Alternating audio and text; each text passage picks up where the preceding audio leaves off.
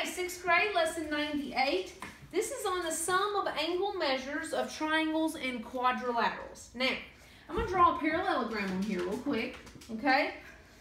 And I want you to see this angle, okay? You see that angle? Yep. Now, what if I extended this? You have an exterior angle out here too. And what do these two measurements equal?